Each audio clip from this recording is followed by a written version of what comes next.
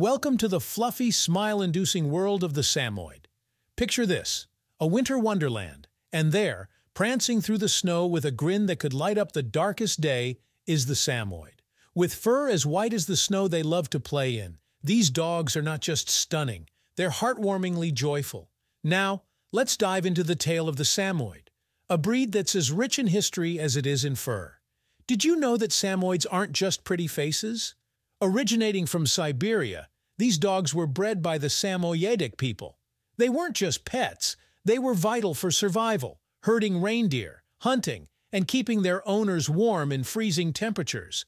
That's right, a living, breathing, cuddly heater. Now, while you might not need a Samoyed to herd reindeer in your backyard, these dogs are still as relevant and lovable today as they were centuries ago. But what's it like to have a Samoyed in modern times? Well, let's just say, get ready for a lot of grooming. That beautiful white coat isn't going to brush itself. And exercise? They've got energy to burn. Imagine this, a Samoyed leaping through a field with that trademark Sammy smile. It's a sight that can turn any frown upside down. But it's not all play.